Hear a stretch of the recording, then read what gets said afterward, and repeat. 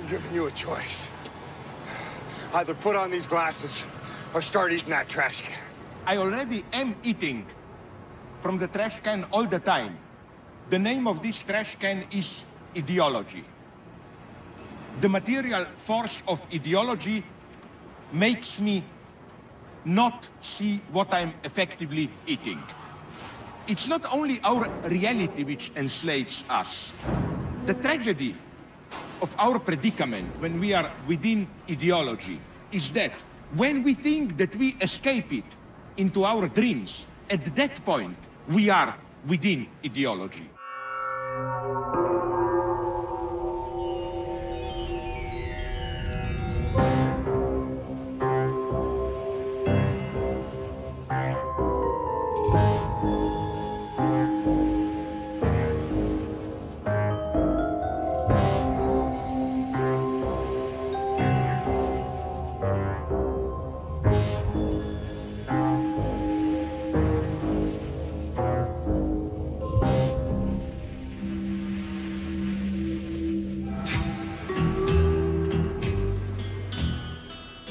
They Live from 1988 is definitely one of the forgotten masterpieces of the Hollywood left. It tells the story of John Nada. Nada, of course, in Spanish means nothing, a pure subject, deprived of all substantial content, a homeless worker in LA who, drifting around, one day enters into an abandoned church and finds there a strange box full of sunglasses. And when he put one of them on, walking along the LA streets, he discovers something weird. That these glasses function like critique of ideology glasses.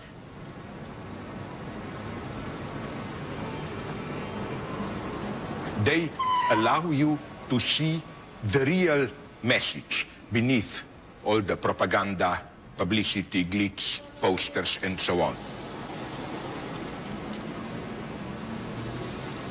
You see a large publicity board telling you, have your holiday of a lifetime, and when you put the glasses on, you see just on the white background a gray inscription.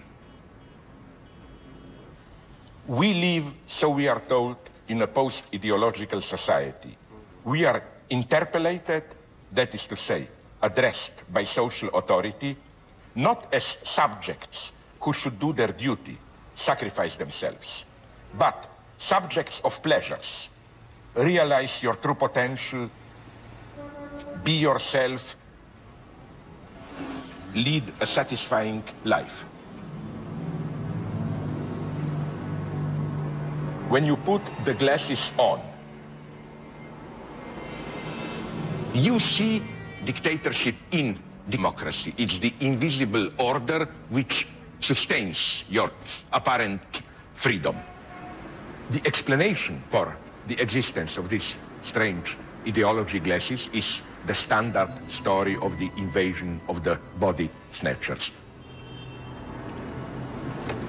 Humanity is already under the control of aliens. Hey, buddy. You gonna pay for that or what?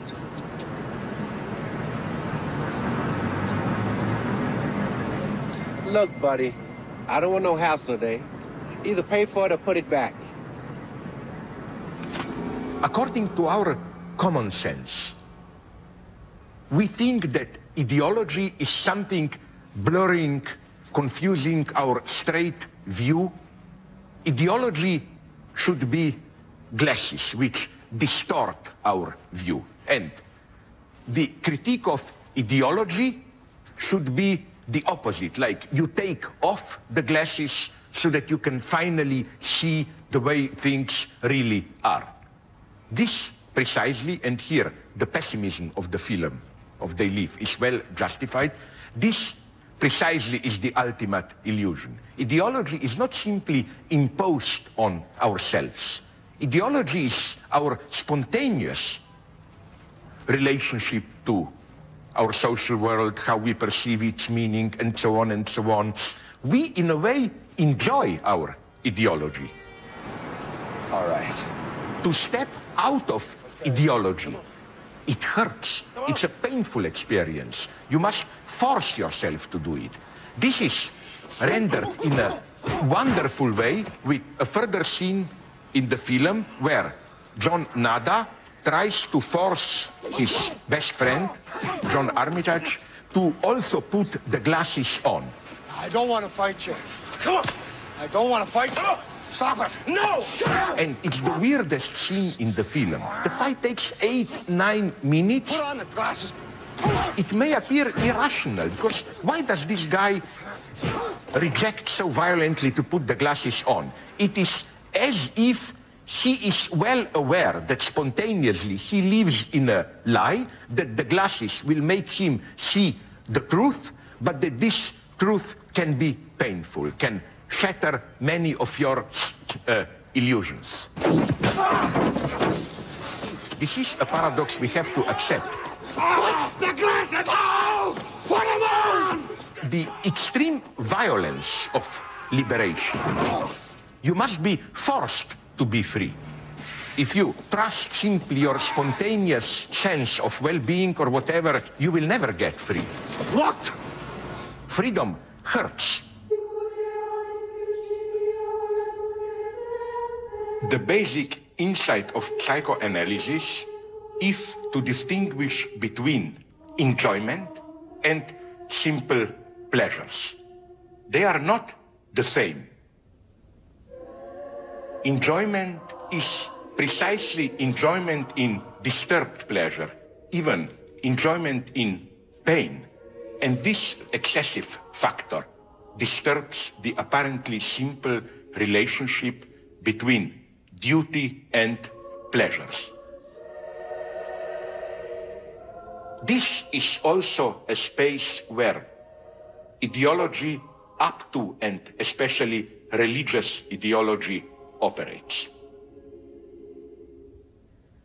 This brings me to maybe my favorite example, the great classical Hollywood film, The Sound of Music. We all know it's the story of a nun who is too alive with too much energy, ultimately sexual energy, to be constrained to the role of a nun. Oh, Reverend Mother, I'm so sorry. I just couldn't help myself. The gates were open and the hills were beckoning, and before Here. I haven't summoned you here for apologies. Oh, please, Mother, do let me ask for forgiveness. 1, 2, 3, 1, 2, 3, 1, 2, 3, step together. Now, So, step, Mother Superior step, sends her not an to under. the Von Trapp family, where she takes care of the children. Hop and under. Good. We'll have to practice. Do allow me, will you? And at the same time, of course, falls in love with the Baron von Trapp.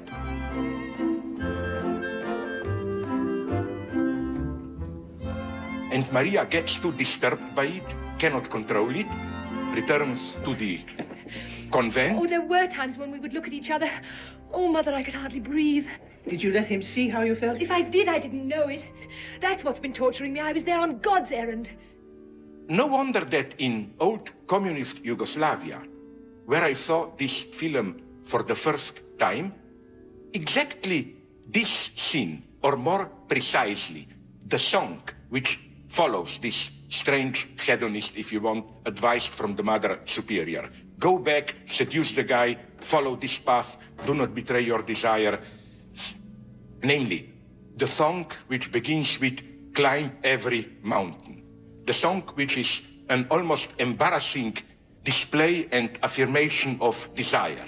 These 3 minutes were censored. Climb every mountain, search high and low, follow every byway, every path you know.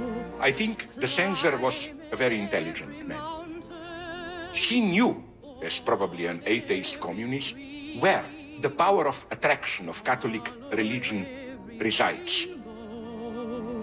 till you find your dream, a dream that... If you read intelligent Catholic propagandists, and if you really try to discern what deal are they offering you, it's not to prohibit, in this case, sexual pleasures. It's a much more cynical contract, as it were, between the church as an institution and the believer troubled with, in this case, sexual desires. It is this hidden, obscene permission that you get. You are covered by the divine big other. You can do whatever you want. Enjoy. A dream that will need... This obscene contract does not belong to Christianity as such.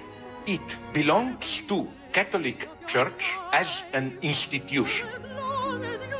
It is the logic of institution at its purest. Climb every mountain. This is, again, a key to the functioning of ideology. Not only the explicit message, renounce, suffer, and so on, but the true hidden message. Pretend to renounce and you can get it all.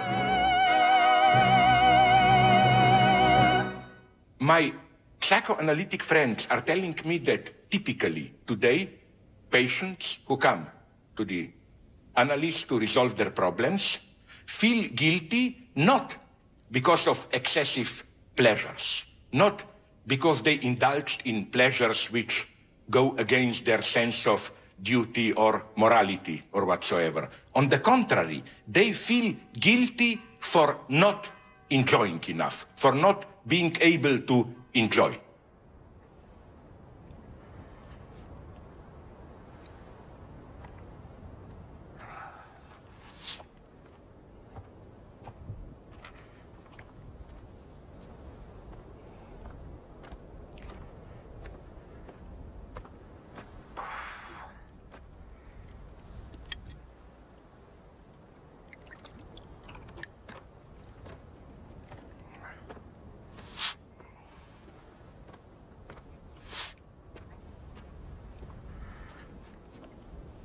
Oh my God, one is thirsty in the desert and what to drink but Coke.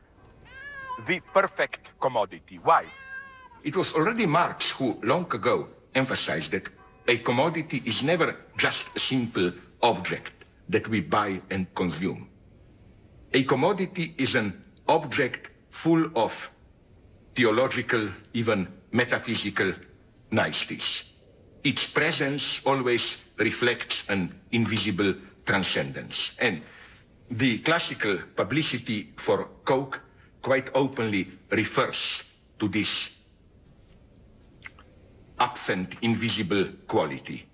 Coke is the real thing, or Coke, that's it. What is that it, the real thing?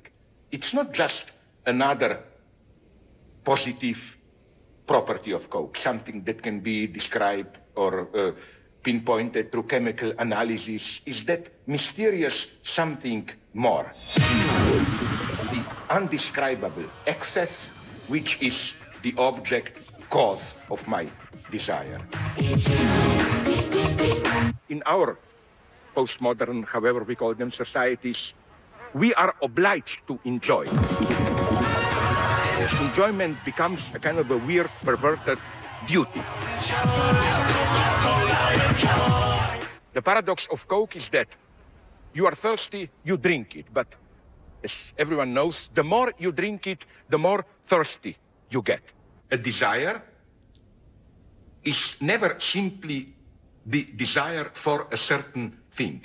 It's always also a desire for desire itself, a desire to continue to desire. Perhaps the ultimate horror of a desire is to be fully filled in, met, so that I desire no longer. The ultimate melancholic experience is the experience of a loss of desire itself. It's not that in some return to an a previous era of natural consummation where we got rid of this excess and were only consuming for actual needs, like you were thirsty, you drank water, and so on. We cannot return to that. The excess is with us forever. So let's have a drink of Coke. It's getting warm. It's no longer the real Coke, and that's the problem. You know, this passage from sublime to excremental dimension. When it's cold, properly served, it has a certain attraction. All of a sudden, this can change into shit. It's the elementary dialectics of commodities. We are not talking about objective, factual properties of a commodity. We are talking only here about that elusive surplus.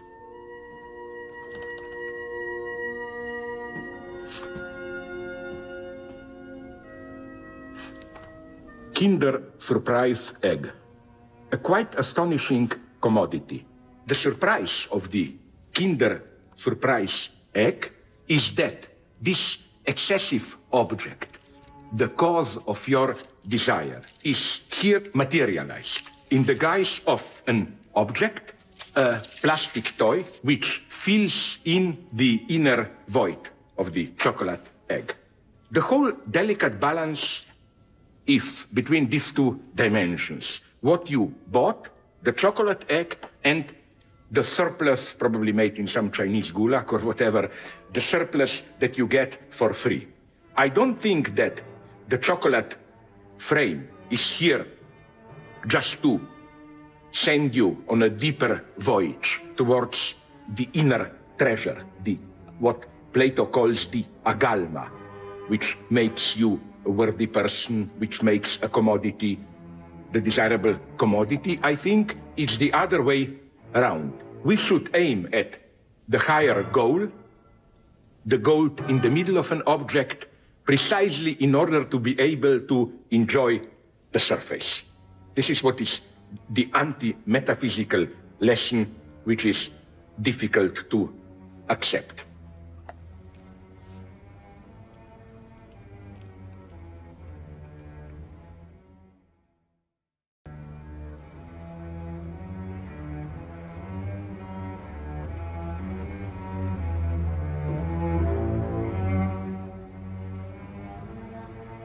What does this famous ode to joy stand for? It's usually perceived as a kind of an ode to humanity as such, to the brotherhood and freedom of all people. And what strikes the eye here is the universal adaptability of this well-known melody.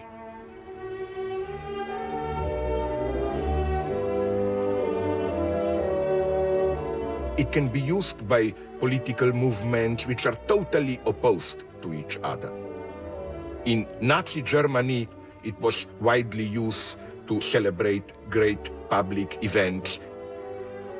In Soviet Union, Beethoven was lionized and the Ode to Joy was performed almost as a kind of a communist song.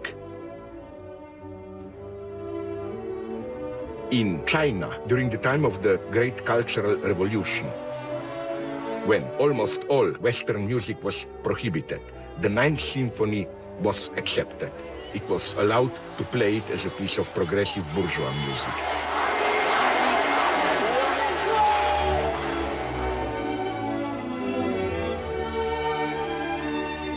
At the extreme right, in South Rhodesia, before it became Zimbabwe, it proclaimed independence to be able to postpone the abolishment of apartheid. There, for those couple of years of independent South Rhodesia, again, the melody of the Ode to Joy, with changed lyrics, of course, was the anthem of the country.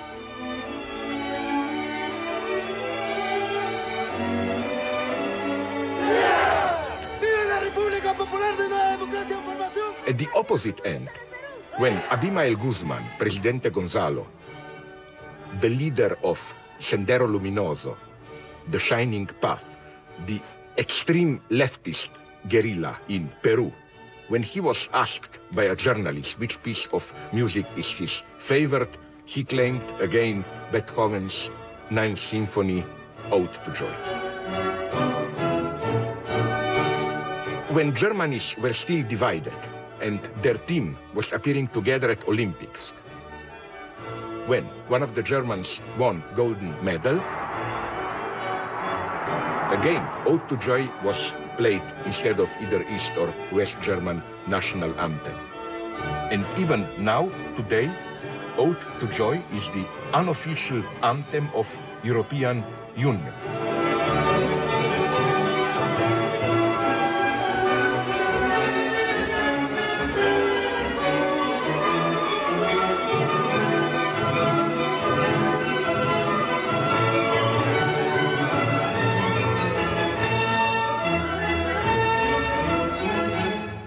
So it's truly that we can imagine a kind of a perverse scene of universal fraternity where Osama bin Laden is embracing President Bush, Saddam is embracing Fidel Castro, white racist is embracing Mao Zedong, and all together they sing Ode to Joy. It works. And this is how every ideology has to work. It's never just meaning. It always has to also work as an empty container, open to all possible meanings. It's, you know, that gut feeling that we feel when we experience something pathetic and we say, oh my God, I'm so moved, there is something so deep. But you never know what this depth is. It's a void. Now, of course, there is a catch here. The catch is that, of course, this neutrality of a frame is never as neutral as it appears.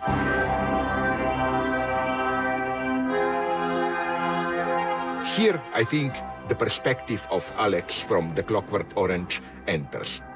We were all feeling a bit shagged and fagged and fashed, it having been an evening of some small energy expenditure, oh my brothers. So we got rid of the auto and stopped off at the Korova for a nightcap. Why is Alex, this ultimate cynical delinquent, the hero of Clockwork Orange, why is he so fascinated, overwhelmed, when he sees the lady singing Beethoven's Ode to Joy? And it was like, for a moment, oh my brothers, some great bird had flown into the milk bar. And I felt all the melanky little hairs on my plot standing endwise, and the shivers crawling up like slow melanky lizards, and then down again, because I knew what she sang. It was a bit from the glorious Ninth by Ludwig van. Whenever an ideological text says all humanity unite in brotherhood, joy, and so on, you should always ask, okay, but are these all, really all, or is someone excluded? I think Alex, the delinquent from Clockwork Orange, identifies with this place of exclusion. And the great genius of Beethoven is that he literally staged this exclusion. All of a sudden, the whole tone changes into a kind of a carnivalesque rhythm. It's no longer this sublime beauty. Excuse me, brother. I ordered this 2 weeks ago. Can you see if it's arrived yet, please? Just a minute.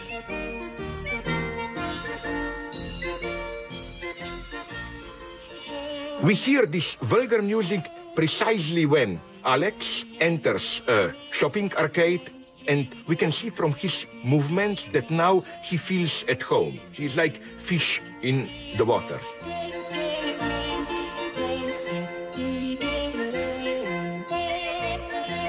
Pardon me, ladies. Beethoven is not a cheap celebrator of the brotherhood of humanity and so on. We are one big happy family enjoying freedom, dignity and so on. Enjoying that, are you, my darling? The first part, which is falsely celebrated today, you hear it in all official events, is clearly identified with Beethoven as ideology, and then the second part tells the true story of that which disturbs the official ideology and of the failure of the official ideology to constrain it, to tame it. This is why Beethoven was doing something which may appear difficult to do, he was already, in a purely musical work, practicing critique of ideology. If the classical ideology functioned in the way designated by Marx in his nice formula from Capital Volume 1, Sie wissen das nicht, aber sie tun es. They don't know what they are doing, but they are nonetheless doing it. Cynical ideology functions in the mode of, I know very well what I'm doing, but I'm still nonetheless doing it. This paradoxical constellation is staged in a beautiful way in the famous song Officer Krapke in Bernstein's and They're never what they appear to be, cynical, brutal delinquents. They always have a tiny private dream. This dream can be many things. It can even be something quite ordinary. Let's take the English riots of August 2011. The standard liberal explanation really sounds like a repetition of Officer Krapke song. We cannot just condemn these riots as delinquent vandalism. You have to see how these people live in practically ghettos, isolated communities, no proper family life, no proper education. They don't even have a prospect of a regular employment. But this is not enough, because man is not simply a product of objective circumstances. We all have this margin of freedom in deciding how we subjectivize these objective circumstances, which of course determine us. How we react to them by constructing our own universe. The conservative solution is we need more police, we need courts which pass severe judgments. I think this solution is too simple.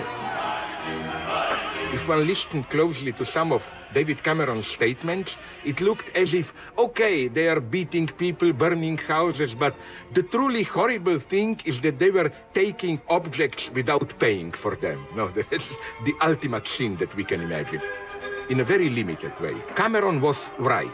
There was no ideological justification. It is the reaction of people who are totally caught into the predominant ideology, but have no ways to realize what this ideology demands of them.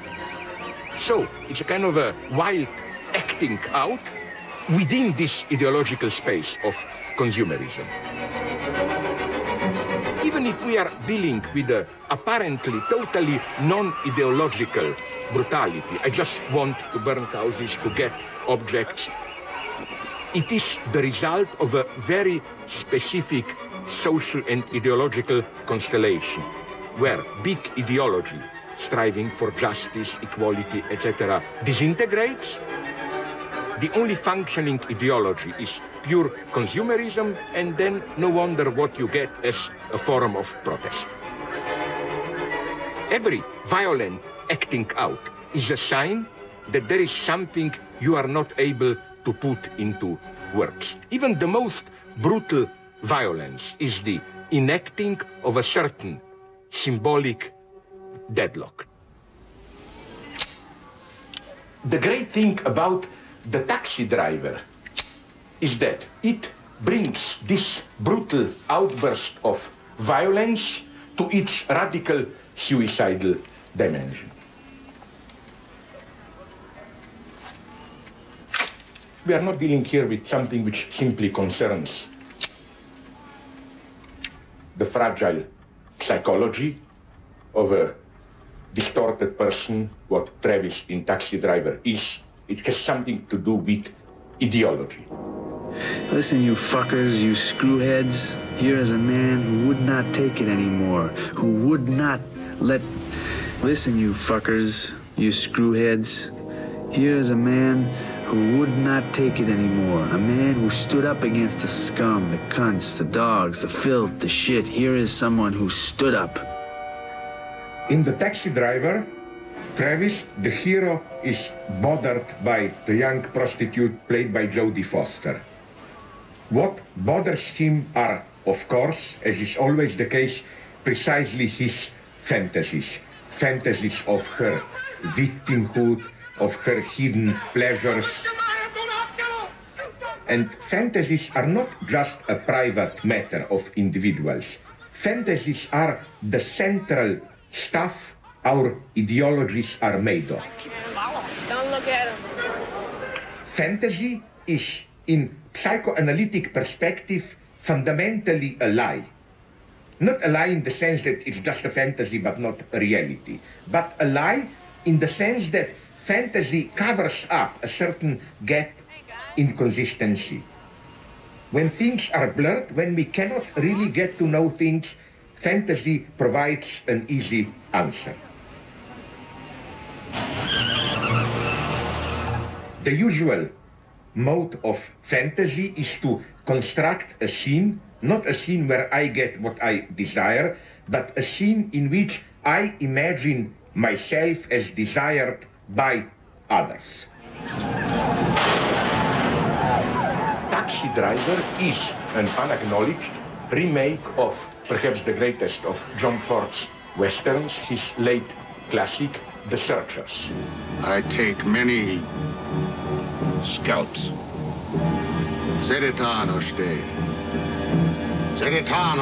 In both films, the hero tries to save a young woman who is perceived as a victim of brutal abuse.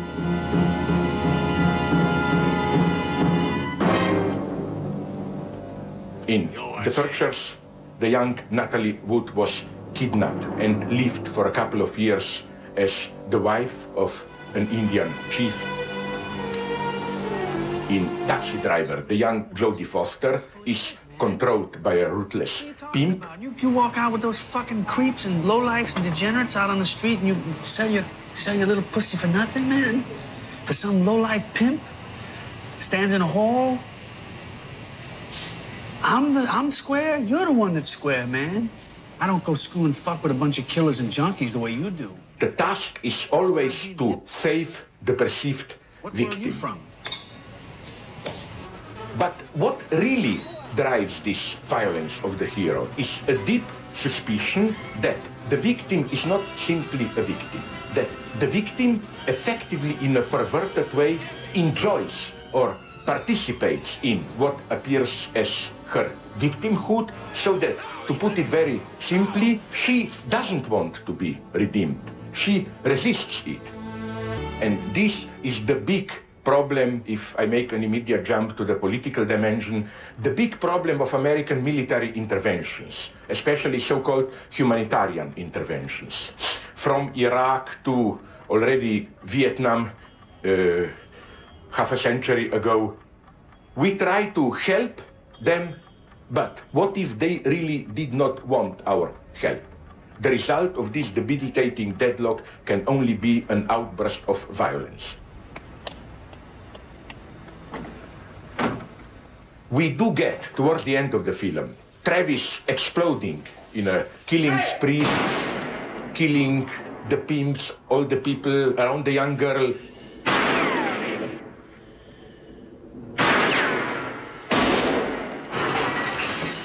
Violence is never just abstract violence. It's a kind of brutal intervention in the real to cover up a certain impotence concerning what we may call cognitive mapping. You lack a clear picture of what's going on. Where are we? Exactly the same holds for the terrifying outburst of violence, Anders Behring Breivik's murderous spree in Oslo, exploding a bomb in front of the government building and then killing dozens of young members of the Social Democratic Party in an island close to Oslo. Many commentators try to dismiss this as a clear case of personal insanity. But I think Breivik's manifesto is well worth reading. It is palpably clear there. How?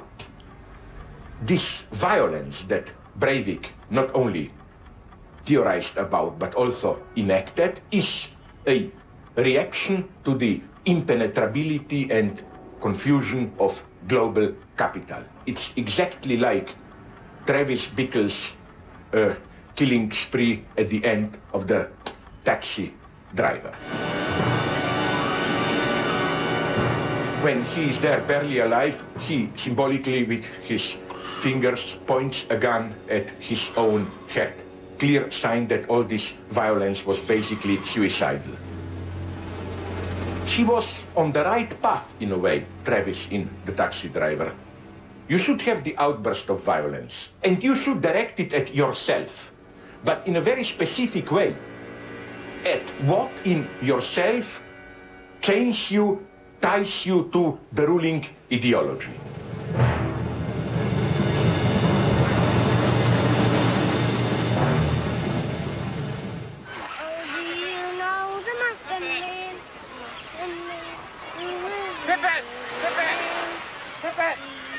In Steven Spielberg's Jaws, a shark starts to attack people on the beach. What does this attack mean? What does the shark stand for? There were different, even mutually exclusive answers to this question.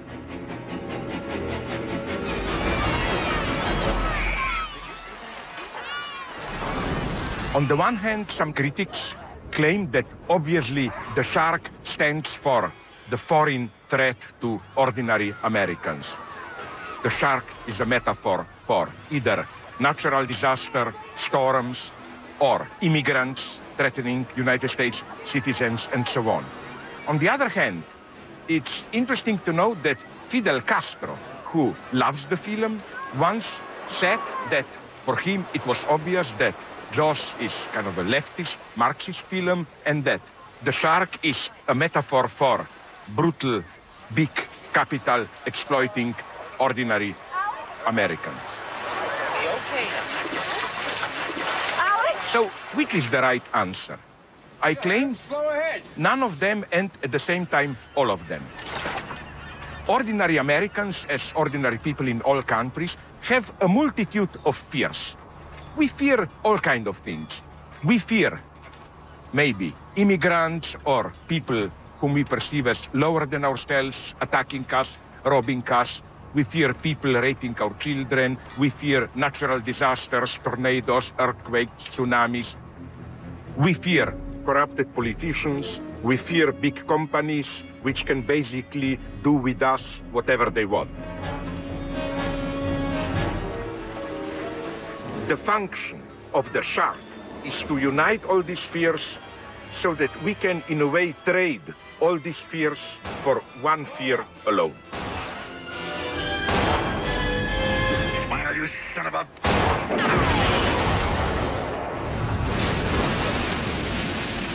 In this way, our experience of reality gets much simpler. Why am I mentioning this? Because isn't it that, for example, the most extreme case of ideology, maybe in the history of humanity, the Nazi, fascist, anti-Semitism, worked precisely in the same way. Imagine an ordinary German citizen in the late 20s, early 30s. His situation is, in an abstract way, the same as that of a small child. He's totally perplexed. Social authority, symbolic order is telling him you are a German worker, banker, whatever. But nothing functions. What does society want from him? Why is everything going wrong? The way he perceives the situation is that newspapers lie to him. He lost his work because of inflation. He lost all his money in the bank. He sees moral degradation and so on. So what's the meaning of this all?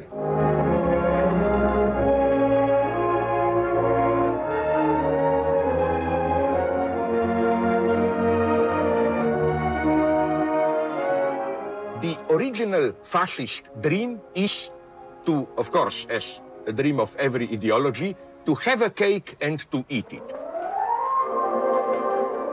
As it was often pointed out, fascism is, at its most elementary, a conservative revolution. Revolution, economic development, modern industry, yes, but a revolution which would nonetheless maintain or even reassert a traditional hierarchical society.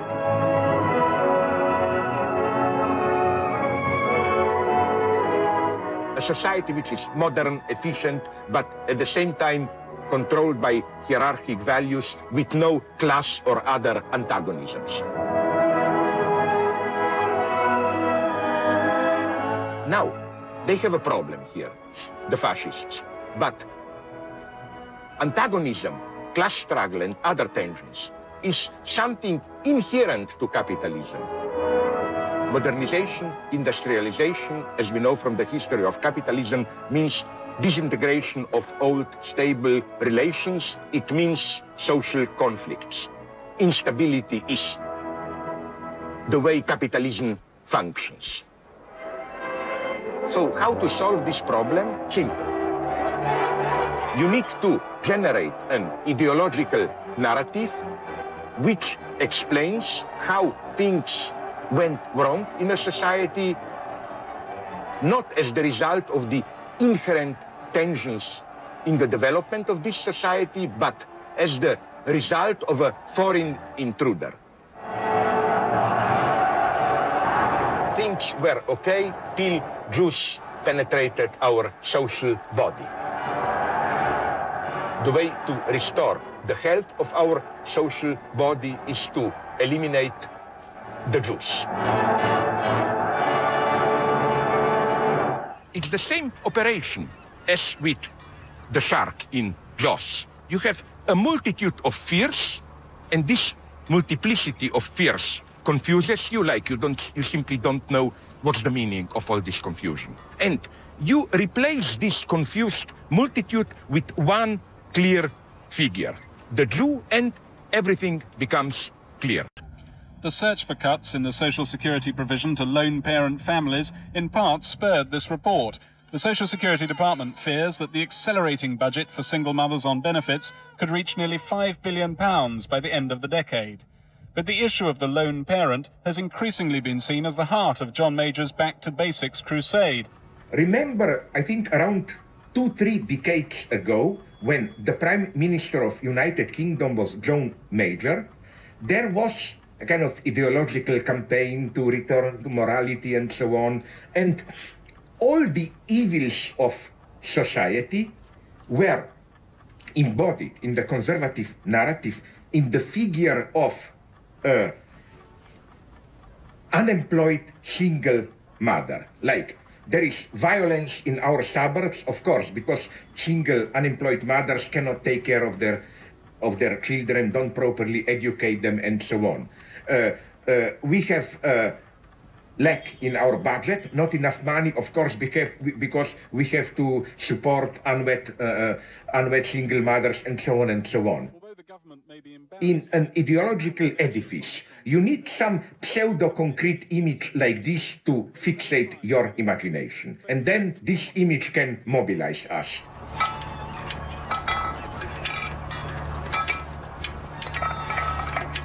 Imagine ideology as a kind of a filter, a frame, so that if you look at the same ordinary reality through that frame, everything changes. In what sense? It's not that the frame actually adds anything.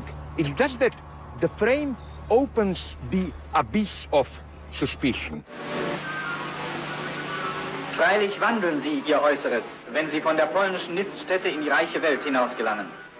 If we look at the anti-Semitic image of the Jew, it's crucial to notice how contradictory this figure of the Jew is.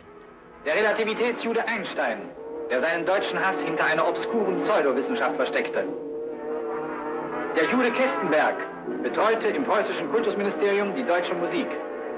Jews are at the same time extra intellectual, like mathematicians, whatever, and vulgar. Auf Deutsch gesagt, Die jüdischen Behausungen sind unsauber und verwahrlost. Not washing regularly. Der Jude Schöpflin wurde bei seinem Besuch in Berlin von einer begeisterten Menge begrüßt. Seducing innocent girls all the time and so on and so on. Es lässt sich nicht leugnen, ein Teil des deutschen Volkes applaudierte damals ahnungslos den zugewanderten Juden, den Todfeinden seiner Rasse. Wie war das möglich? Natürlich wissen sich diese Ghetto-Juden zunächst noch nicht richtig in den sauberen europäischen Anzügen zu bewegen. Etwas besser können es diese Berliner Juden. Ihre Väter und Großväter haben zwar auch noch im Ghetto gelebt, aber davon merkt man nun äußerlich nichts mehr. Hier in der zweiten und dritten Generation hat die Assimilation ihren Höhepunkt erreicht. In allen Äußerlichkeiten versuchen sie, es dem Gastvolk gleich zu tun. Und instinktlose Völker lassen sich von dieser Mimikrie täuschen und betrachten sie tatsächlich als ihresgleichen. Darin liegt die ungeheure Gefahr. Denn auch diese assimilierten Juden bleiben immer Fremdkörper im Organismus ihres Gastvolkes, so sehr sie ihm äußerlich ähnlich sehen mögen. This is typical for racism. You try to imagine how the other enjoys all the secret orgies or whatever, because in racism, the other is not simply an enemy. Usually, it is also invested with some specific perverse enjoyments, or in an inverted way, the other can be someone who tries to steal from us our enjoyments, to disturb, as we usually put it, our way of life. We should be here very precise, not to fall into the usual trap of disqualifying all elements out of which the Nazi ideological edifice is composed, to disqualify all them as proto-fascist. We should never forget that the large majority of these elements, which we today associate with fascism, were taken from the workers' movement. This idea of large numbers of people marching together, this idea of strict bodily discipline as our duty. The Nazis directly took this over from social democracy, from the left. Let me just take some other central concepts of the Nazi worldview. The solidarity of the people. My God, there is nothing bad in this notion as such. The problem is solidarity to what kind of people? If by people you mean Volksgemeinschaft, the organic community of people, where then the enemy is automatically the foreign intruder, in this case we are in Nazism. The crucial thing is to locate ideology where it belongs. Let's take a clear example. The well-known song, Tomorrow Belongs to Me, from the film Cabaret. The sun on the meadow is summery gone. The stag in the forest runs free. Some of my friends, after seeing the film, Bob Fosse's Cabaret, thought that after they heard this song, they finally understood what, at its deepest, as to its emotional impact, what fascism is. But I think this precisely is the mistake to be avoided. This song is a rather ordinary, popular song. Incidentally, it was composed while they were shooting the movie by a Jewish couple. Nice irony. If you look not only at the music, at the way it is sung, but even at the words, Awakening of a Nation, Tomorrow Belongs to Me, one can well imagine with a slight change of words, a radically leftist, communist song. But soon says a whisper, arise, arise.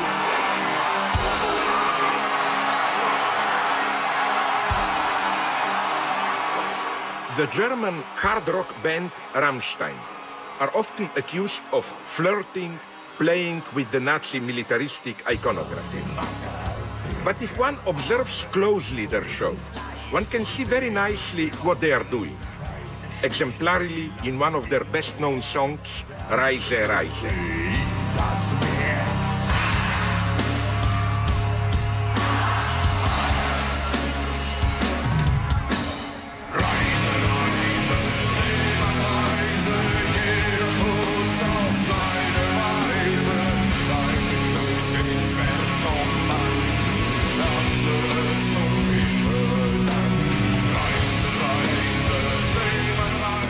The minimal elements of the Nazi ideology enacted by Rammstein are something like pure elements of libidinal investment.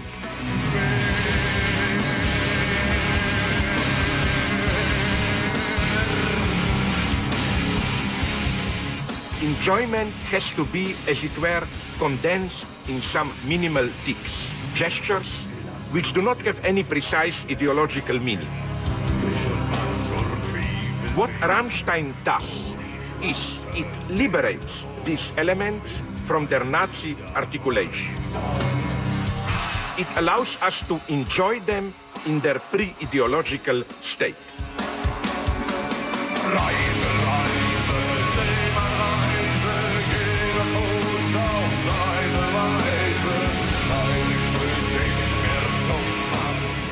The way to fight Nazism is to enjoy these elements, ridiculous as they may appear, by suspending the Nazi horizon of meaning.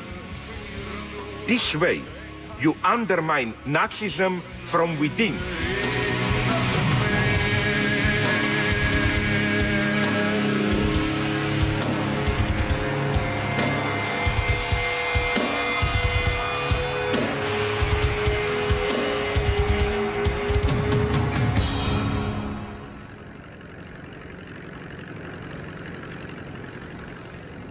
So how does nonetheless ideology do this? How does it articulate pre-ideological elements? These elements can also be seen as a kind of a bribe, the way ideology pays us to seduce us into its edifice. These bribes can be purely libidinal bribes, all those tics which are condensed enjoyment, or they can be explicit discursive elements like notions of solidarity, of collective discipline, struggle for one's destiny, and so on and so on. All these in itself are free-floating elements which open themselves to different ideological fields. Let's turn to the high point of our consumerism. Let me take a drink. It's still.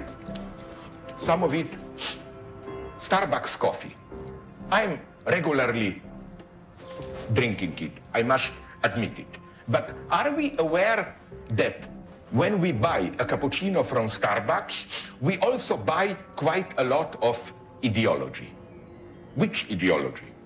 You know, when you enter a Starbucks store, it's usually always displayed in some posters their message, which is, yes, our cappuccino is more expensive than others, but, and then comes the story, we give 1% of all our income to some Guatemala children to keep them healthy, for the water supply for some Sahara farmers, or to save the forests, to enable organic growing on coffee, whatever, whatever.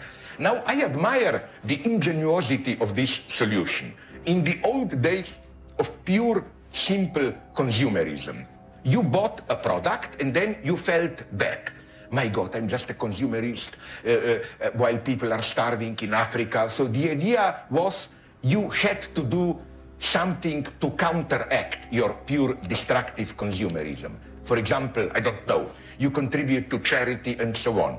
What Starbucks enables you is to be a consumerist and be a consumerist without any bad conscience, because the price for the countermeasure for fighting consumerism is already included into the price of a commodity. Like, you pay a little bit more And you are not just a consumerist, but you do also your duty towards environment, the poor, starving people in Africa, and so on and so on. It's, I think, the ultimate form of consumerism.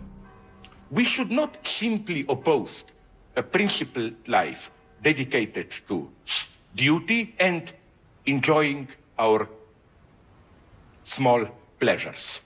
Let's take today's capitalism.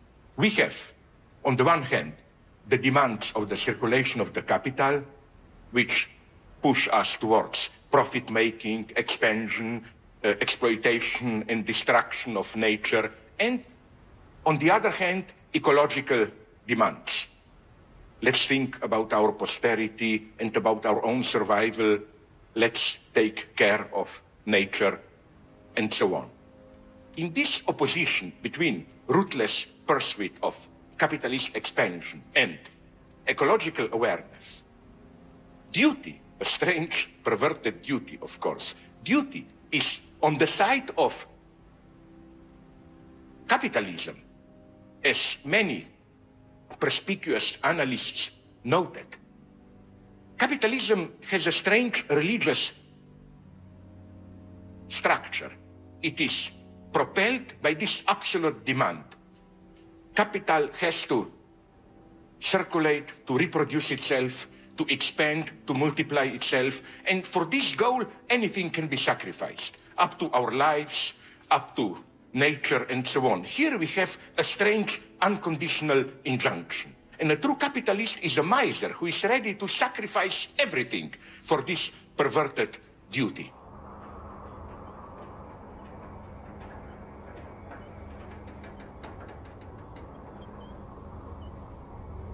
What we see here in Mojave Desert, at this resting place for abandoned planes, is the other side of capitalist dynamics. Capitalism is all the time in crisis. This is precisely why it appears almost indestructible.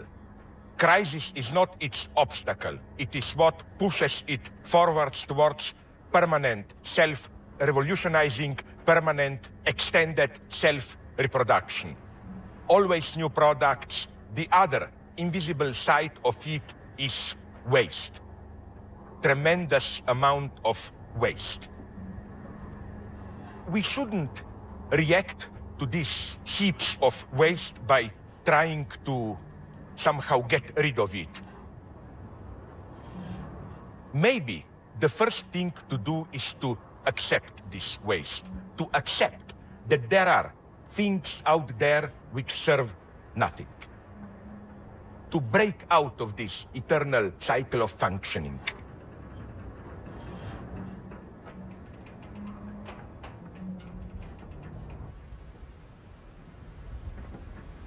The German philosopher Walter Benjamin said something very deep. He said that we experience history. What does it mean for us to be historical beings? Not when we are engaged in things, when things move. Only when we see this, again, rest, waste of culture being half retaken by nature, at that point we get an intuition of what history means.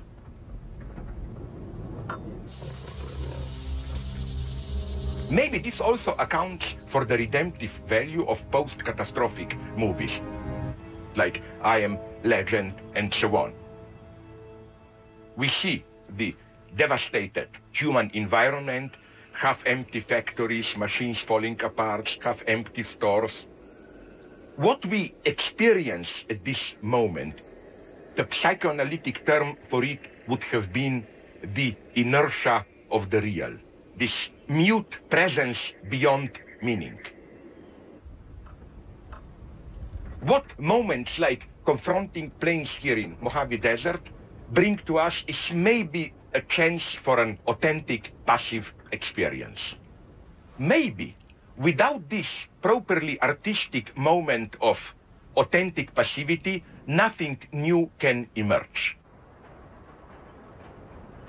Maybe something new only emerges through the failure the suspension of proper functioning of the existing network of our life work, where we are.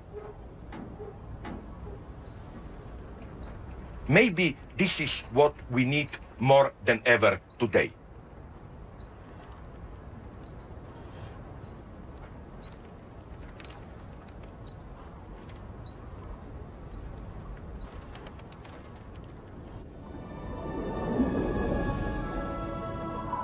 What does the wreck of the Titanic stand for? We all know the standard reading of the impact of the sinking of the Titanic. Not only the film, but the real accident. This sinking had such an impact because it happened in a society at that point still in all its glitz and glory, unaware of the decay that awaited it in the near future, the world wars and so on. But there is something in excess of this entire field of meanings, which is the very fascinating presence of the ruin of the Titanic at the bottom of the ocean. When James Cameron organized a trip to the real wreck of Titanic, he also made a similar remark.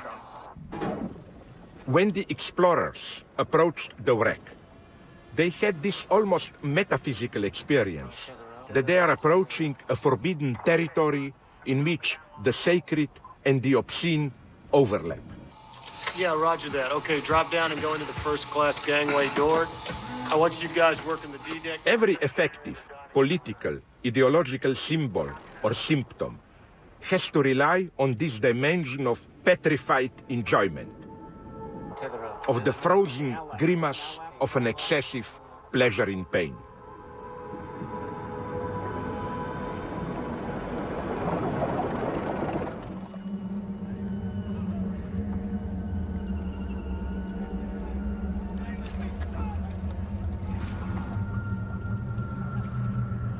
What am I doing here in the middle of the ocean, alone in a boat surrounded by frozen corpses? Jack. I'm in a scene from James Cameron's Titanic, Jack, which is the supreme case of ideology in recent Hollywood. Why?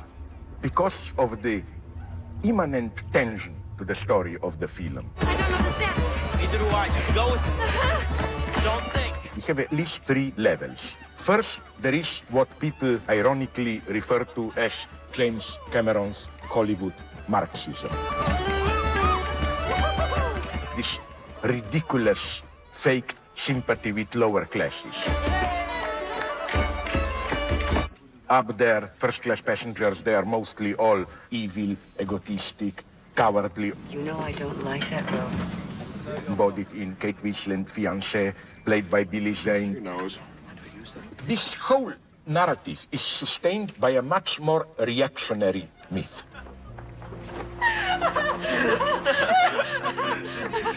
Those guys' faces. We should ask, what role does the iceberg hitting the ship play in the development of the love story? When the ship docks, I'm getting off with you. This is crazy. I know. My claim is here a slightly cynical one. This would have been the true catastrophe.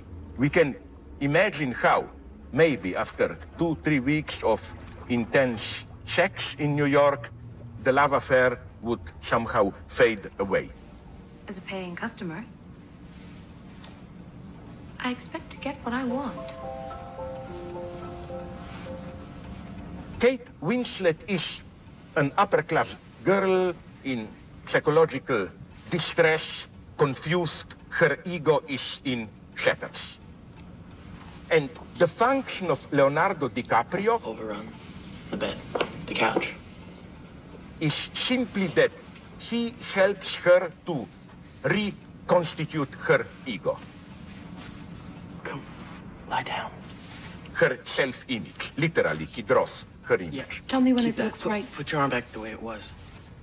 It's really a new version of one of the old favorite imperialist myths, the idea being that when the upper class people lose their vitality, they need a contact with lower classes, basically ruthlessly exploiting them in a vampire-like way, as it were, sucking from them the life energy. Revitalized, they can join their secluded upper-class life.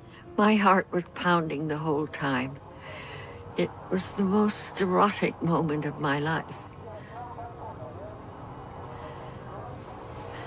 Up until then, at least. The ship hits the iceberg, not immediately after sex, but when the couple goes up to the open space and decide to stay together. Oh, yes. Here, look at this. You know, often in history, the event which may appear as a catastrophe saves persons or an idea, elevating it into a myth. Remember the intervention of the Soviet army and other Warsaw Pact armies in 1968 in Czechoslovakia to strangle the so-called Prague Spring, the attempt of the Czech Democratic Communists to introduce a more human-face socialism. Usually, we perceive this brutal Soviet intervention as something that destroyed the brief dream of Prague Spring. I think it saved the dream. Either Czechoslovakia would have turned into an ordinary liberal capitalist state, or at a certain point, which was usually the fate of reformist communists, the communists in power would be obliged to set a certain limit. Okay, you had your fun, your freedom, that's enough. Now we again define the limits. Again, the paradox is that precisely the Soviet intervention saved the dream of the possibility of another communism and so on and so on. So here again, through the temporal catastrophe, we have a love story which is, as it were, redeemed in its idea, saved for eternity. We can ultimately read the catastrophe as a desperate maneuver to save the illusion of eternal love.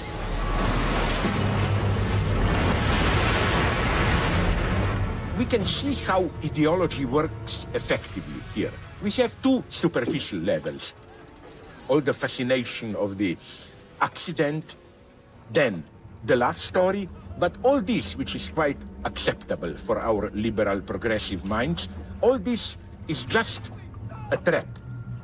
Something to lower our attention threshold, as it were, to open us up, to be ready to accept the true conservative message of rich people having the right to revitalize themselves by ruthlessly appropriating the vitality of the poor people. There's nothing here, sir. There is a wonderful detail which tells everything. Come back! When Kate Winslet notices that Leonardo DiCaprio is dead, she, of course, starts to shout, "I will never let go, I will never let go," while at the same moment, I'll never let go. I promise. She pushes him off. He is what we may call, ironically, a vanishing mediator. This logic of the production of a couple has a long history in Hollywood. Whatever the story is about, it may be about the end of the world, an asteroid threatening the very survival of humanity, or a great war, whatever. As a rule, we always have a couple whose link is threatened and who somehow, through this ordeal, at the end, happily gets together. This logic does not hold only for Hollywood films. Где мы? Это мы под домом Гиммлера. Вот он, great stuff. In the late 40s, in Soviet Union, they produced arguably one of the most expensive films of all times, The Fall of Berlin, the chronicle of the Second World War, from the Soviet standpoint. And it's incredible how closely this film also follows the logic of the production of a couple.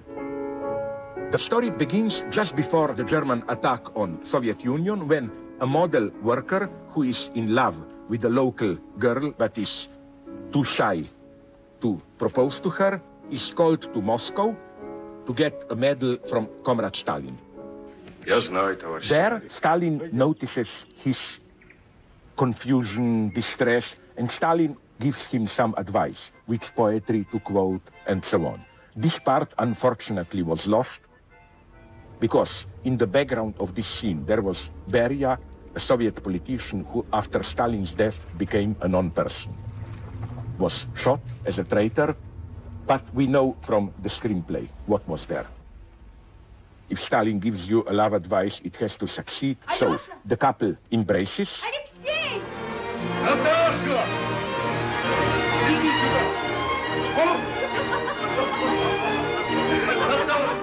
He carries her probably to make love.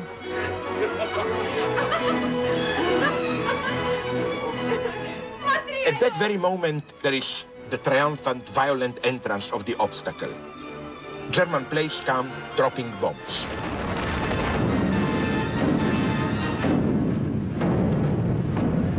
Молчать! Наташа! Наташенька! Ничего. The girl is taken prisoner. Эти рабы получат крепких немецких хозяев. The boy, of course, joins the Red Army, and we follow him through all the great battles. The idea being that, in a deeper logic of the film, what these battles were about was really to recreate the couple. The boy has to get his girl. This is what happens at the end, but in a very strange way, which reconfirms Stalin's role as the supreme divine matchmaker. The scene itself, Stalin immersing himself into a crowd of ordinary people, never happened. Stalin was totally paranoid about flying, about taking planes. But nonetheless, when he saw this scene, he cried. Товарищи, сегодня мы празднуем великую победу над германским фашизмом. Of course, he himself, as we know, wrote the lines. When the couple encounters each other, the girl first sees Stalin, then she turns around and, surprised, sees her lover, for whom she was waiting all the time of the war. So it's only through the presence of Stalin that the couple gets reunited. Алёша? Алёша! Наташа!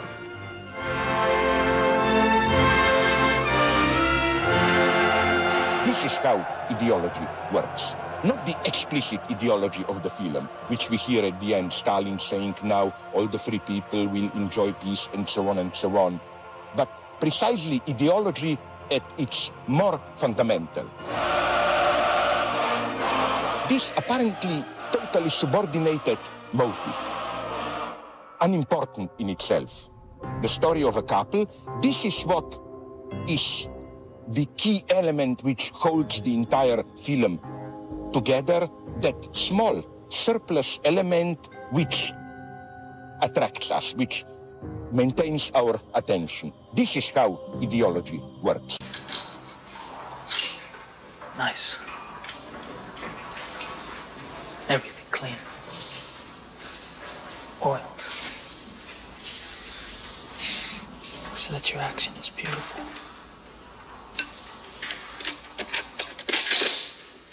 Smooth, Charlie. We usually think that military discipline is just a matter of mindlessly following orders, obeying the rules. You don't think you do what is your duty. It's not as simple as that. If we do this, we just become machines. There has to be something more. This more can have two basic forms. The first, more benign form is an ironic distance. best epitomized by the well-known movie and TV series MASH, Hawkeye? where the military doctors are involved in sexual escapades, Duke say you better haul ass home quick. make jokes all the time. Some people took Robert Altman's movie MASH even as a kind of an anti-militaristic satiric product. But it's not. We should always bear in mind that these soldiers, with all their practical jokes, making fun of their superiors and so on, operated perfectly as soldiers. They did their duty. This one's for you, babe. Nice. Much more ominous is a kind of obscene supplement to pure military discipline. In practically all movies about the US Marines, the best known embodiment of this obscenity are marching chants, a mixture of nonsense Eskimo pussy is mighty cold. and obscenity. Good. This is not undermining, making fun of military discipline.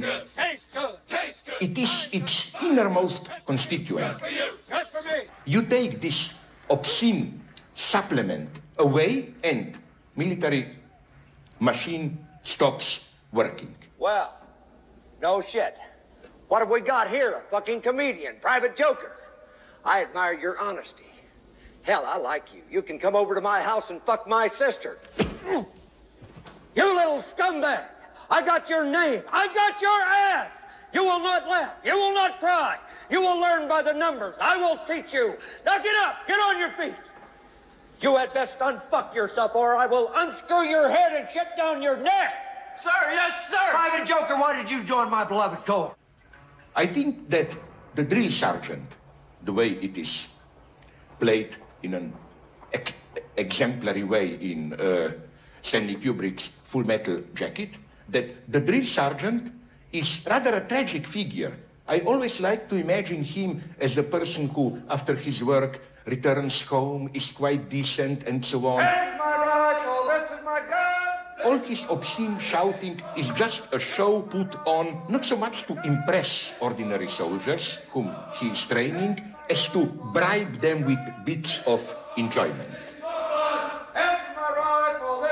It's not just a question of these obscenities which sustains the military machinery. It's another more general rule which holds for military communities, but even more, I would say, for all human communities, from the largest nations, ethnic groups, up to small university departments and so on.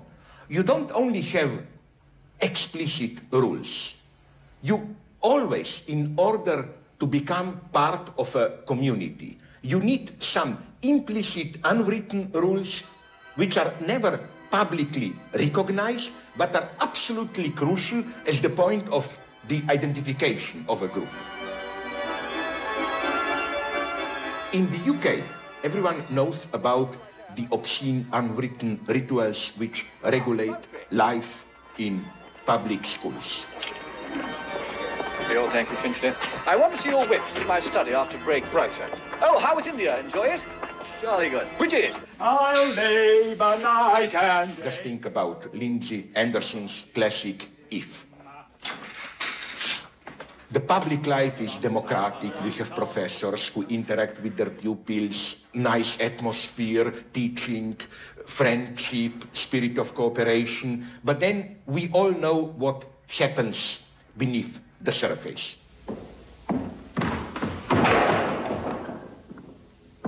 Older pupils torturing, sexually abusing the younger, this same mixture of obscenity and sadistic violence. And again, what is crucial here is we should not simply put all the blame or all the enjoyment on the older pupils. Like, no, no! The victims even are part of this infernal cycle of obscenity. It is as if in order to really be a member of a community, you have to render your hands dirty. And I think that even the Abu Ghraib scandal of American soldiers torturing and especially humiliating Iraqi prisoners is to be read in this way. It's not simply we, the arrogant Americans, are humiliating others. What Iraqi soldiers experienced there was the staging of the obscene underside of the American military culture. In Full Metal Jacket, it's the character of Joker, played by Matthew Modine, who is close to what we would call a normal soldier, a mesh type of soldier. He has a proper ironic distance. He proves at the end, militarily, the most efficient soldier.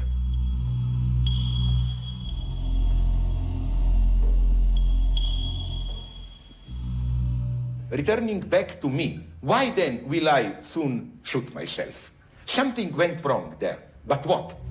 Lock and load! I did not just run amok. Order! This is my rifle! There are many like it, but this one is mine!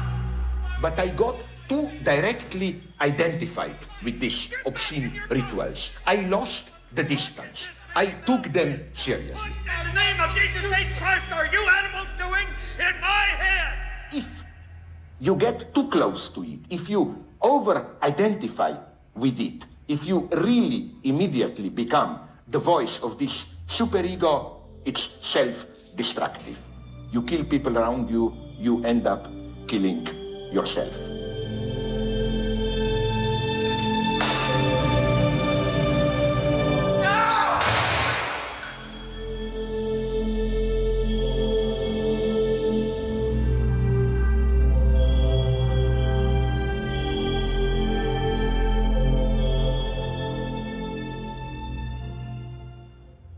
Oh, shush.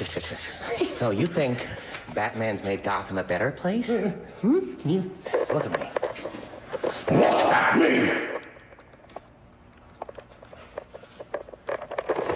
You see, this is how crazy Batman's made Gotham. You want order in Gotham. Batman must take off his mask and turn himself in. Oh, and every day he doesn't, people will die. Starting tonight. I'm a man of my word. So, who is Joker? If we're gonna play games. Which is the lie he is opposing? I'm gonna need a cup of coffee. Ah, the good cop, bad cop routine? Not exactly. The truly disturbing thing about The Dark Knight is that it elevates lie into a general social principle, into the principle of organization of our social political life, as if our societies can remain stable, can function only if based on a lie, as if telling the truth, and this telling the truth is embodied in Joker, means destruction, disintegration of the social order. Never start with the head. The victim gets all fuzzy. He can't feel the neck. Towards the end, it is as if lie functions as a hot potato passing from one person's hand to another person's hand. First, there is Harvey Dent, Sophie, take the Batman into custody. the public prosecutor, who lies, I am the Batman. claiming that he is the real person behind Batman's mask, that he is Batman. Then we have Gordon, honest policeman, Batman's friend, who fakes, stages his own death. I'll see you later. Are you going back? 5 dead. 2 of them cops. You can't speak that. At the end, Batman himself takes upon himself the crimes, murders committed by Harvey Dent, the public prosecutor turned criminal. Gotham needs its true hero. In order to maintain the trust of the public into the legal system. The idea is if the ordinary public were to learn how corrupted was or is the very core of our legal system, then everything would have collapsed. So we need a lie to maintain order. I hero. Not the hero we deserved, but the hero we needed. Nothing less than a knight. Shining. There is nothing new in this. This is an old conservative wisdom, asserted long ago by philosophers from Plato, but especially, and then Immanuel Kant, Edmund Burke, and so on and so on. This idea that the truth is too strong, that a politician should be a cynicist who, although he knows what is true, tells to ordinary people what Plato called a noble fable, a lie. The United States knows that Iraq has weapons of mass destruction. The UK knows that they have weapons of mass destruction. Any country on the face of the earth with an active intelligence program knows that Iraq has weapons of mass destruction. Which could be activated within 45 minutes, including against his own Shia population. The choice is his. And if he does not disarm, the United States of America will lead a coalition and disarm him in the name of peace. Let's be frank. We can have a state, public system of power, as legitimate as you want, submitted to critical press, democratic elections, and so on and so on. Apparently, it just serves us. But nonetheless, if you look closely into how even the most democratic state power functions, in order for it to display through authority, and power needs authority, there has to be, as it were, between the lines, all the time, this message of, yeah, we are legalized through elections, but basically we can do with you whatever we want. Because that's what needs to happen. Because sometimes truth isn't good enough. Sometimes people deserve more. Sometimes people deserve to have their faith rewarded. One of the great platitudes which are popular today when we are confronted with acts of violence is to refer to Fyodor Dostoevsky's famous statement from Brothers Karamazov, if there is no God, then everything is permitted. Well, the first problem with this statement is that Dostoevsky, of course, never made it. The first one who used this phrase as allegedly made by Dostoevsky was Jean-Paul Sartre in 1943. But the main point is that this statement is simply wrong. Even a brief look at our predicament today clearly tells us this. It is precisely if there is God that everything is permitted to those who not only believe in God, but who perceive themselves as instruments, direct instruments of the divine will. If you posit or perceive or legitimize yourself as a direct instrument of the divine will, then, of course, all narrow, petty, moral considerations disappear. How can you even think in such narrow terms when you are a direct instrument of God? This is how so-called religious fundamentalists work, but not only them. Every form of so-called totalitarianism works like that, even if it is presented or if it presents itself as atheist. Let's take Stalinism. Officially, Stalinism was based on atheist Marxist theory.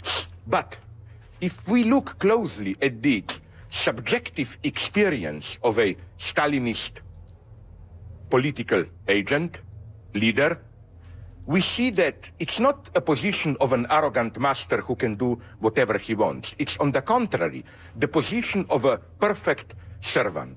In the Stalinist universe, there definitely is what in psychoanalytic theory we call the big other.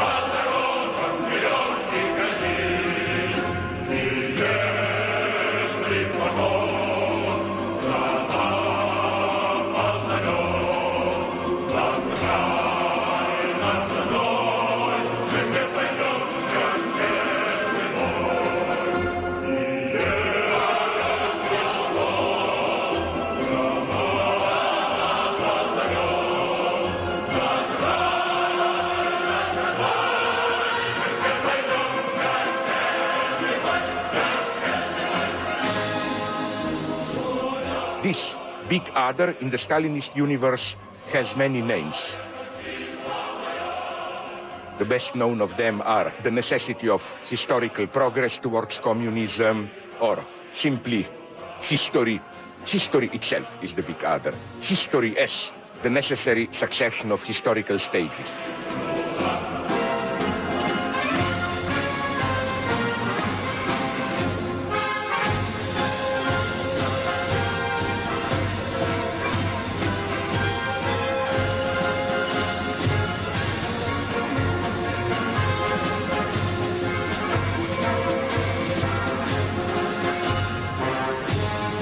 A communist experiences himself as simply an instrument whose function is to actualize a historical necessity.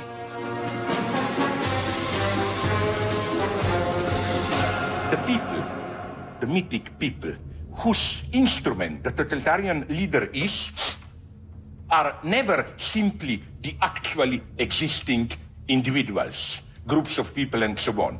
It's some kind of imagined, idealized point of reference which works even when, for example, in rebellions against the communist rule, like in Hungary 56, when the large majority of actually resisting people raises up, is opposed to the regime. They can still say, no, these are just individuals, they are not the true people. When you are accused of, my God, how could you have been doing all these horrible things? You could have said, and this is the standard Stalinist excuse, of course, my heart bleeds for all the poor victims.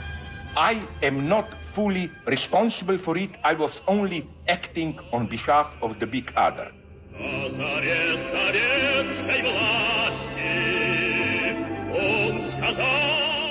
As for myself, I like cats, small children, whatever. This is always part of the iconography of a Stalinist leader. Lenin in Stalinism is always presented as someone who likes small children and cats.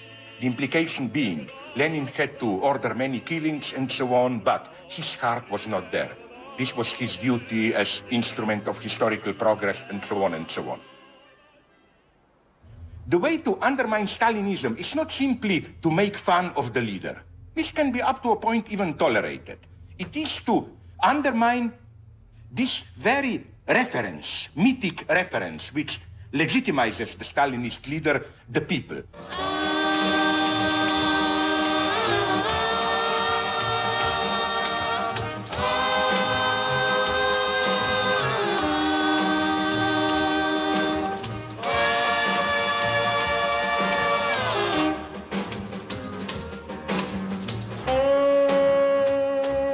This is how I read the by far best work of Miloš Forman, his early Czech films.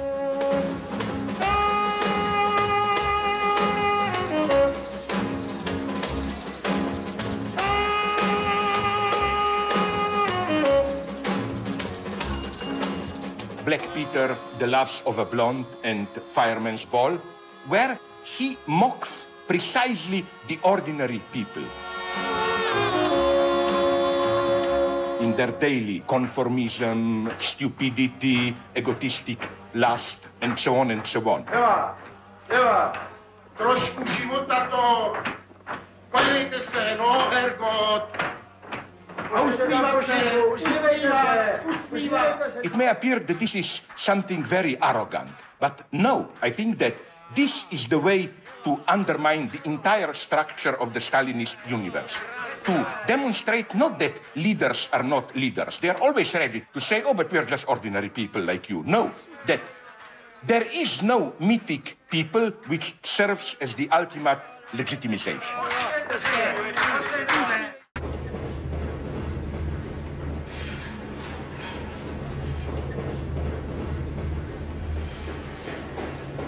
So, what is the big other, this basic element of every ideological edifice? It has two quite contradictory aspects. On the one hand, of course, the big other is the secret order of things, like divine reason, fate, or whatever, which is controlling our destiny. But this is maybe the least interesting aspect of the big other, as the agency which guarantees meaning of what we are doing. Much more interesting is the big other as the order of appearances. Many things which are prohibited are not simply prohibited, but they should not happen for the big other.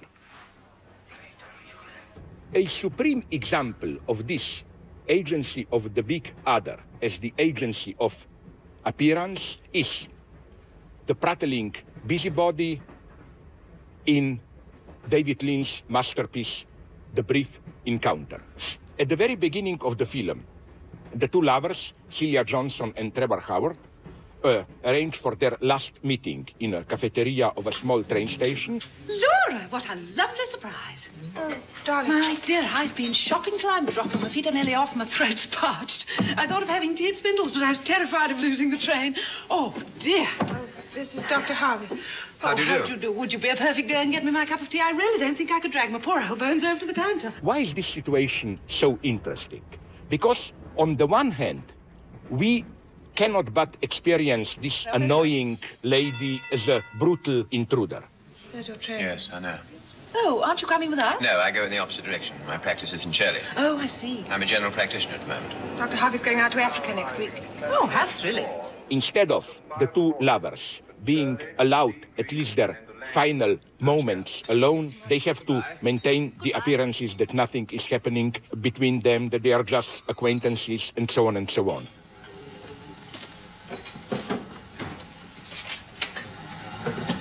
He'll have to run or he'll miss it. He's got to get right over to the other platform. This precisely is the function of the big other. We need for our stability a figure of big other for whom we maintain appearances. And I arrived at the station with exactly half a minute to spare. My dear, I flew. But are things really as simple as that? The next scene, the scene of Celia Johnson, totally desperate. She knows that she will never again see her lover. Yes, he's a nice creature. Have you known him long? No, not very long. I hardly know him at all, really. Well, my dear, I've always had a passion for doctors. Then we hear the line of Celia Johnson's thought. I wish I could trust you. I wish you were a wise, kind friend. Instead of a gossiping acquaintance I've known casually for years and never particularly cared for. What is the nature of this deadlock of Celia Johnson? She is split between the two figures in the film of the big other. On the one hand, it's her husband, the ideal listener, but it's out of question to confess to him.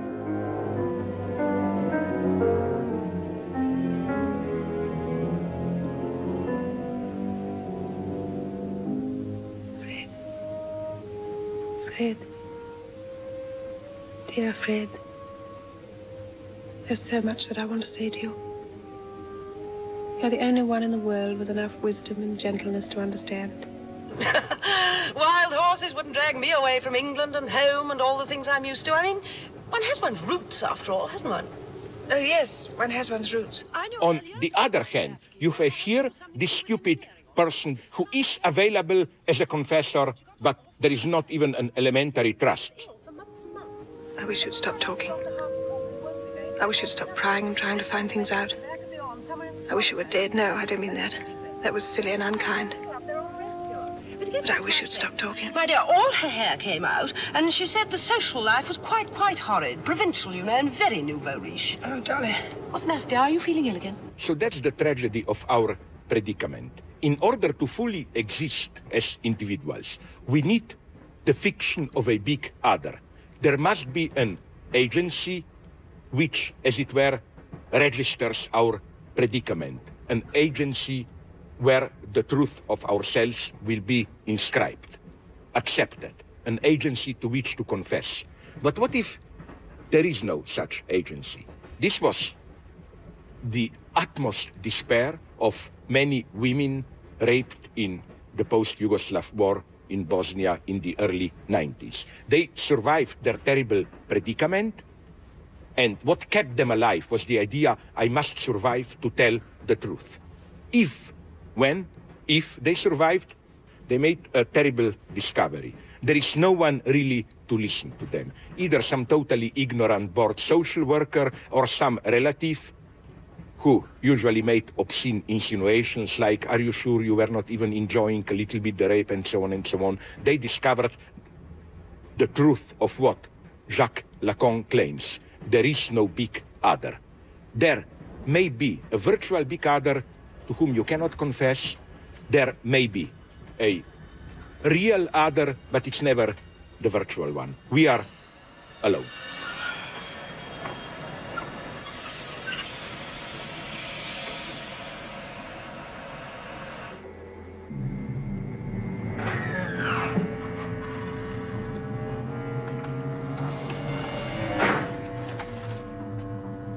I think Kafka was right when he said that for a modern, secular, non-religious man, bureaucracy, state bureaucracy, is the only remaining contact with the dimension of the divine.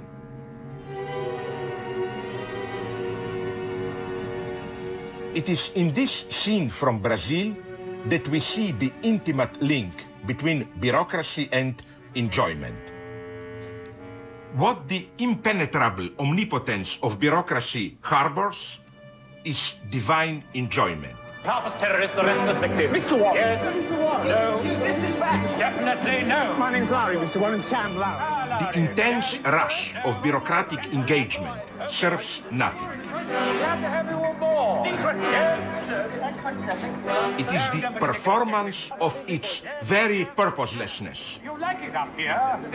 that generates an intense enjoyment ready to reproduce itself forever. Expecting big things to publish the finance of you.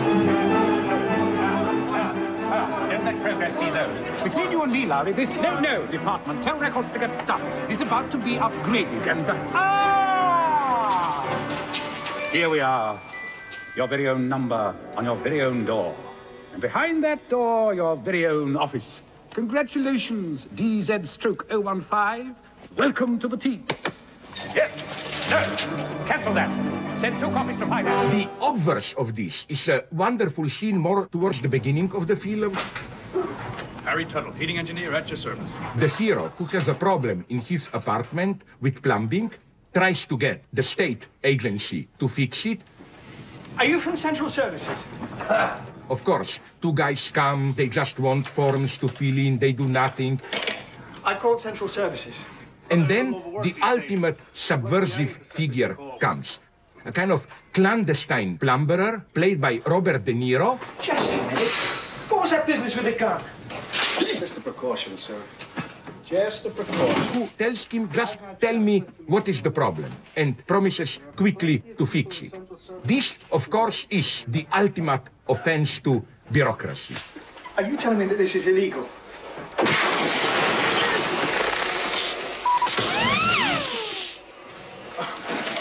Thanks. Listen, kid, we're all in this together.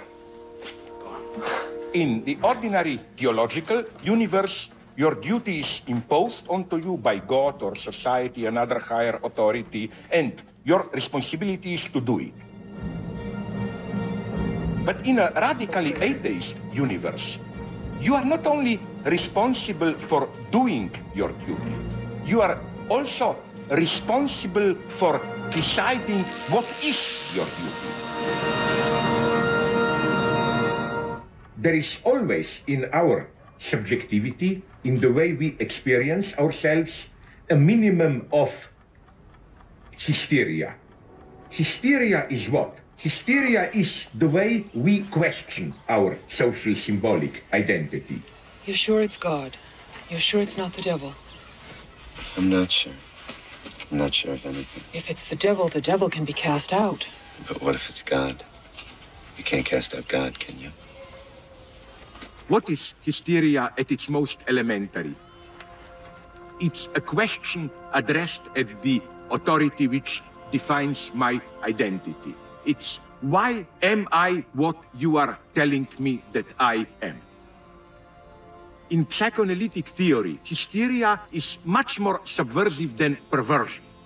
a pervert has no uncertainties, while, again, the hysterical position is that of a doubt, which is an extremely productive position. All new inventions come from hysterical questioning. And the unique character of Christianity is that it transposes this hysterical questioning onto God himself as a subject.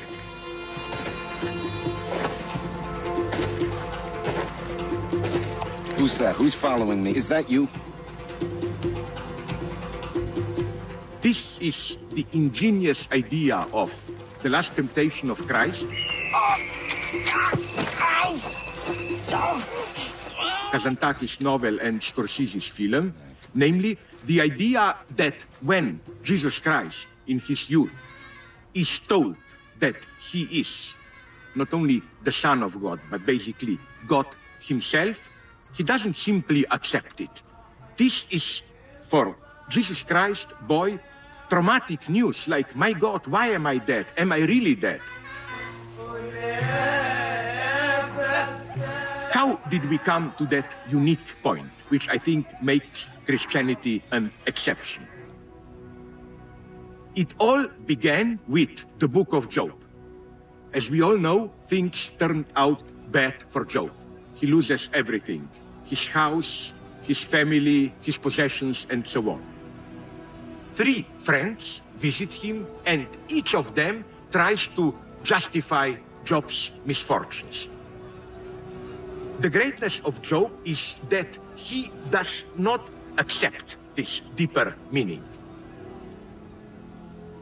When, towards the end of the book of Job, God himself appears, God gives right to Job. He says everything that the theological friends were telling Job is false, everything Job was saying is true. No meaning in catastrophes. Here we have the first step in the direction of delegitimizing suffering. Father, stay with me. Don't leave me.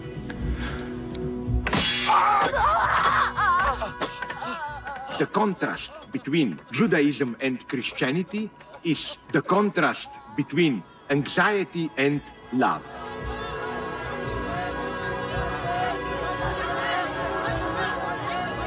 The idea is that the Jewish God is the God of the abyss of the other's desire. Terrible things happen, God is in charge, but we do not know what the big other God wants from us, what is the divine desire. To designate this traumatic experience, Lacan used the Italian phrase "che vuoi?" What do you want? This terrifying question, but what do you want from me?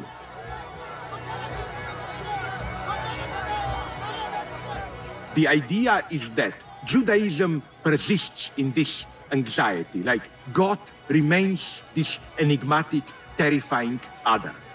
And then Christianity resolves the tension through love. By sacrificing his son, God demonstrates that he loves us. So it's a kind of an imaginary, sentimental, even resolution of a situation of radical anxiety.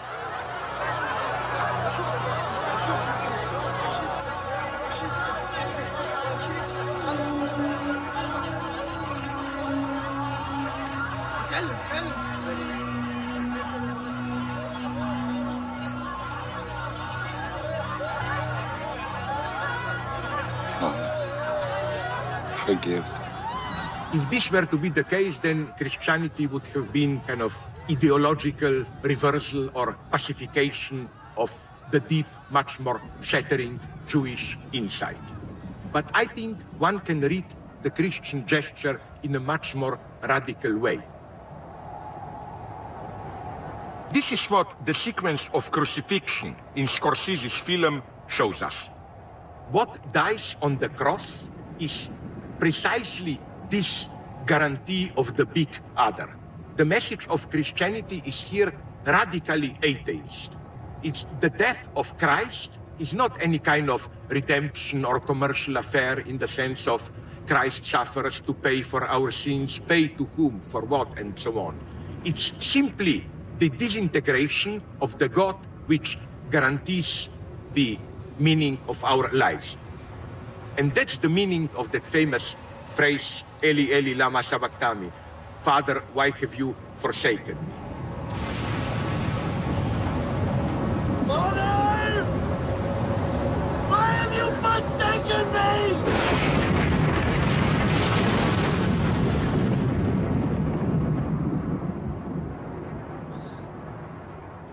Just before Christ's death, we get what in psychoanalytic terms we call subjective destitution.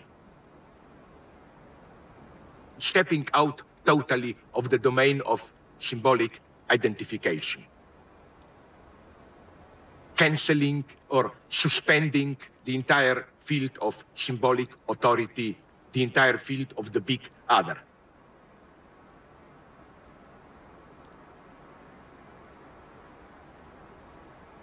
Of course, we cannot know what God wants from us because there is no God.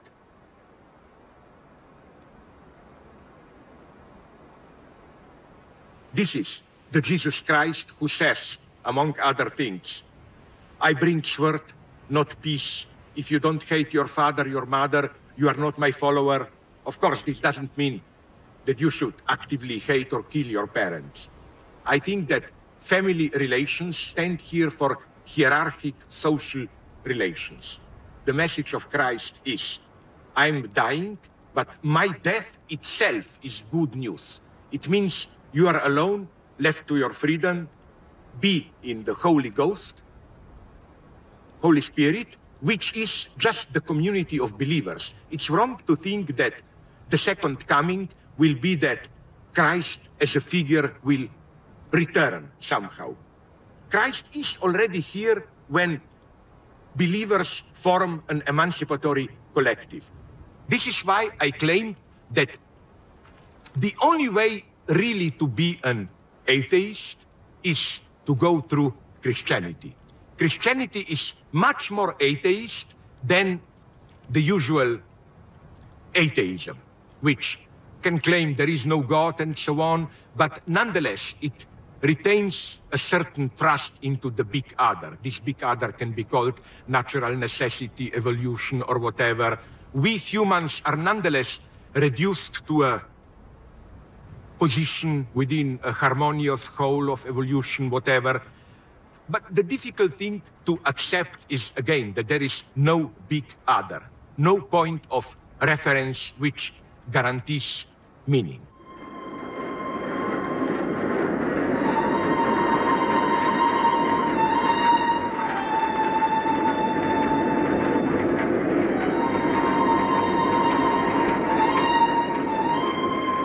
We are in John Frankenheimer's Seconds, a neglected Hollywood masterpiece from 1966, from the very heart of the hippie era, which preached unrestrained hedonism. Realize your dreams, enjoy life fully. The film is the story of a late middle-aged businessman leading a gray, totally alienated life, and then he decides at some point that he has enough of it. Through one of his friends, he contacts a mysterious agency which offers him a deal. They will reorganize his life so that he will be reborn.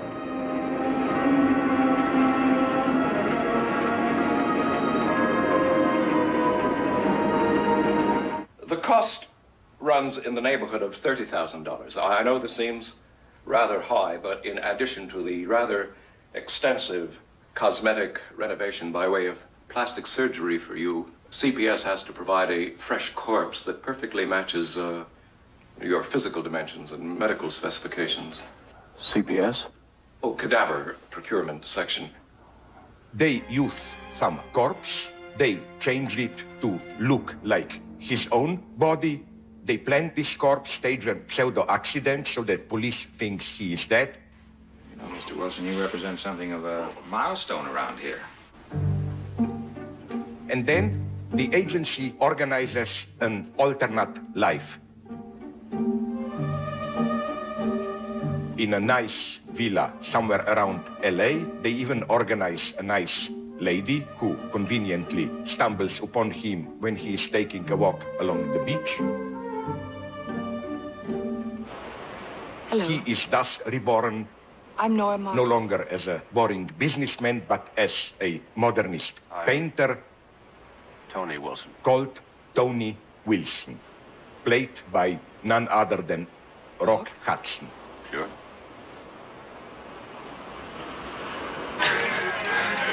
So the woman, Nora, his new love, tries to engage him in life, even takes him to some wine orgy where people get drunk, dance naked, and so on. Everything seems okay.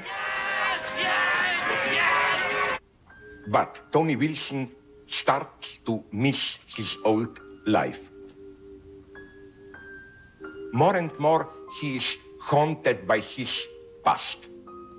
Finally, he breaks down, approaches again the agency, telling them that he wants to return to his old life. The boss of this mysterious company, a kind of kindly, cruel, hello, son, superego paternal figure, tells him the truth. He disappointed them by not being able to adapt himself to his new life. You know, I sure hoped you'd make it. Find your dream come true. What? I said I sure hoped that you'd make it. Find your dream come true. Oh, you can call it wishful thinking, son, but life is built on wishes. And you gotta just keep plugging away at them. You can't give up. And we can't let the mistakes jeopardize the dream. So what went wrong here? The problem was that his past in its material existence was erased. Well, here's your transportation. What? Surgery, sir. He lived in a totally new environment, new job, new friends, and so on. What remained the same were his dreams. Because when the company organized his rebirth, when the company provided new existence for him, they simply followed his dreams. His dreams were wrong dreams. And this is quite a deep lesson for the theory of ideology. Just remember, son, we got to keep plugging away at the dream. The mistakes teach us how. It wasn't wasted. Remember that. On the way to the operation hall, he discovers the horrible truth. He will not be reborn, but he will be used as a cadaver for another person who wants to be reborn. Absolve qui aesumus Domine. We should draw a line of distinction within the very field of our dreams. So keep it unto life eternal. Between those who are the right dreams, pointing towards a dimension effectively beyond our existing society, and the wrong dreams. The dreams which are just an idealized, consumerist reflection, mirror image of our society. We are not simply submitted to our dreams. They just come from some unfathomable depths, and we can't do anything about it. This is the basic lesson of psychoanalysis and fiction cinema. We are responsible for our dreams. Our dreams stage our desires, and our desires are not objective facts. We created them, we sustain them, we are responsible for them. This is an area of ancient lake beds deposited 5 to 10 million years ago. The scene of mass orgy in Zabriskie Point is a nice metaphor of what went wrong with the 1960s hippie revolution. It's crucial that Zabriskie Point was made in 1970, when the authentic revolutionary energy of the 60s was already losing its strength. This orgy is somewhere between subversion of the existing social order and already the full aestheticized reincorporation of these allegedly transgressive activities into the hegemonic ideology. Although Antonioni meant this as a kind of transcendence of the existing constraints, we can easily imagine this shot in some publicity campaign. The first step to freedom is not just to change reality to fit your dreams. It's to change the way you dream. And again, this hurts, because all satisfactions we have come from our dreams. The great Supreme Commander, Chairman Mao, issued a world-shaking call to us. You should pay attention to state affairs and carry the great proletarian cultural revolution through to the end. One of the big problems of all great revolutionary movements of the 20th century, such as Russia, Cuba, or China, is that they did change the social body, but the egalitarian communist society was never realized. The dreams remained the old dreams, and they turned into the ultimate nightmare. Now, what remains of the radical left waits for a magical event when the true revolutionary agent will finally awaken. While the depressing lesson of the last decades is that capitalism has been the true revolutionizing force, even as it serves only itself. How come it is easier for us to imagine the end of all life on Earth, an asteroid hitting the planet, than a modest change in our economic order? Perhaps the time has come to set our possibilities straight and to become realists by way of demanding what appears as impossible in the economic domain. The surprising explosion of Occupy Wall Street protests, the mass mobilization in Greece, the crowds on Tahrir Square, they all bear witness to the hidden potential for a different future. There is no guarantee that this future will arrive. No train of history on which we simply have to take a ride. It depends on us, on our will.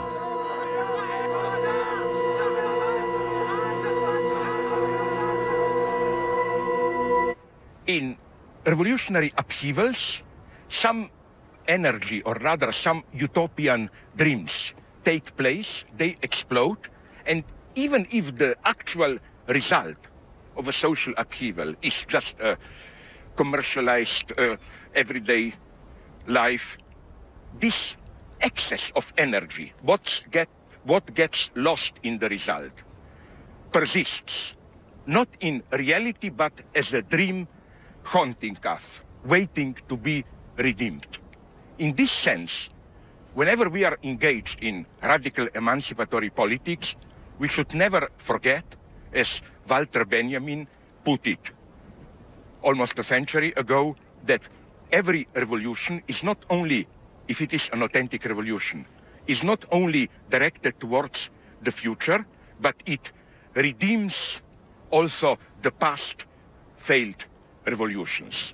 All the ghosts, as if were the living dead of the past revolution, which are roaming around unsatisfied, will finally find their home in the new freedom.